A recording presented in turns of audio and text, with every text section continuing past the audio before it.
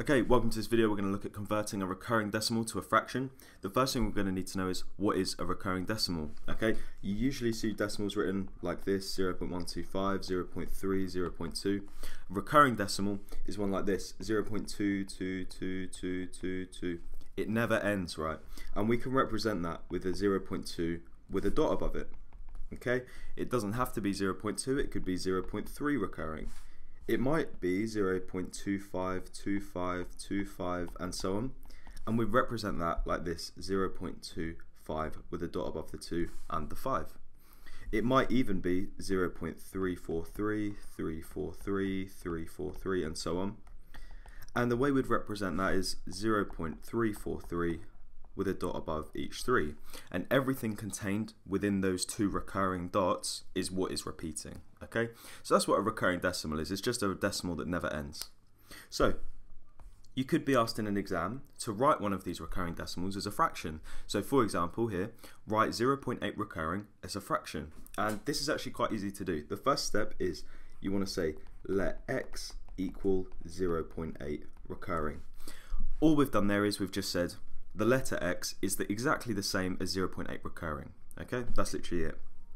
Then we need to look at the decimal here, and we need to multiply it by a multiple of 10 so that we move the recurring part to the other side of the decimal point. Okay, we just want to move it over 1 to the other side of the decimal point.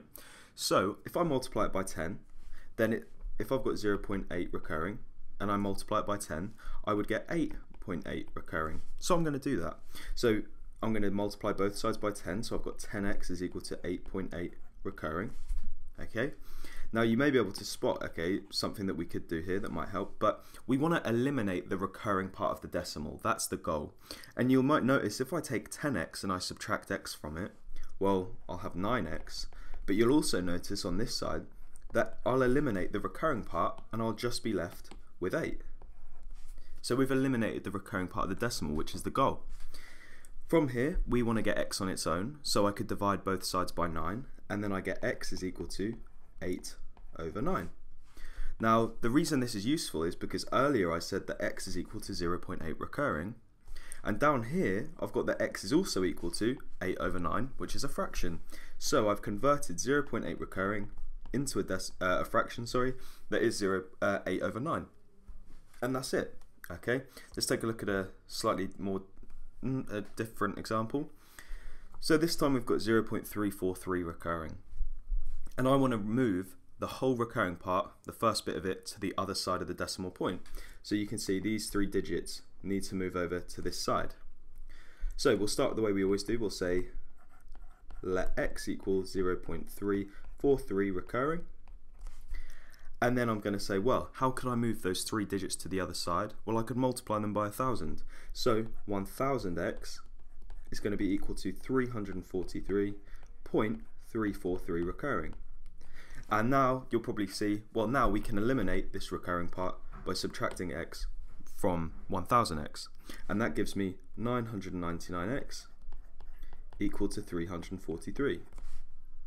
I can then divide both sides by 999 to get x on its own, and I get 343 over 999 is equal to x, which is helpful because if you look, x is equal to 0.343, and x is also equal to 343 divided by 999. So 0.343 recurring is equal to 343 divided by 999. Job done. Now there's one final type that you might have to do, which is, it's not very tricky, but it's the trickier type, okay? And we'll start the way we always do. Let x equal 0.16 recurring, okay? Nice and easy.